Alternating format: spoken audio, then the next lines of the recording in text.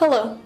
Oil prices continue to rise, boosted by a tighter supply outlook, while investors await OPEC's monthly oil market report due later today, as well as the International Energy Agency's report due tomorrow. The deadly storm that disrupted 4 oil export terminals in Libya also fueled supply concerns. The batch of macroeconomic data due this week, including US CPI data due tomorrow and the ECB's interest rate decision on Thursday, is also likely to impact oil prices. Oracle reported fiscal first quarter results yesterday after the market's close, posting $1.19 EPS on $12.45 billion revenue. Analysts had expected EPS of $1.15 and revenue of $12.44 billion.